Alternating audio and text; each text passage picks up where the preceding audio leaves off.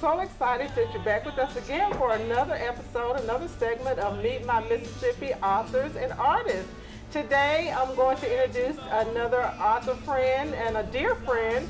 And tell us who you are. Tell them who you are. Okay, well, I'm Nicole Mangum, and I'm from West Point, Mississippi.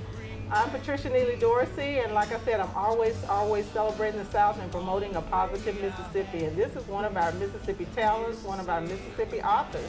Yeah. Okay, so Nicole, I always start with trying to find that little segment of how I know these people. Yes. We have known each other for many, many, many years. Yes, we have. My first book, Reflections of a Mississippi Magnolia. Yes. We were at the Tupelo Furniture Market. Yes. And you were doing your first book, which is what? Yes, Aisha's Lesson. Okay. Is that a series? It is. It's a series of Jemima Love Bible stories. Okay. And she was book one. Okay. And when was that published?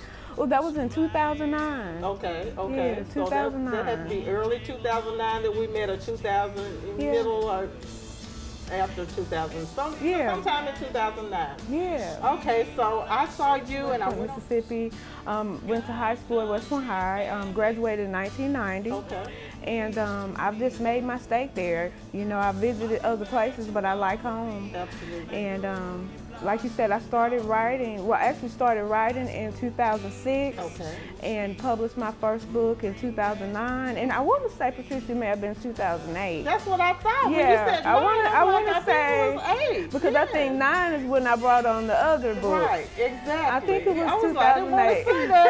I didn't want to say that. 2008. Yes. And we met, and I don't know if we were at Bryan Public Library together for the Prairie Arts, and I don't know if that was before book one or after. Sweet molasses.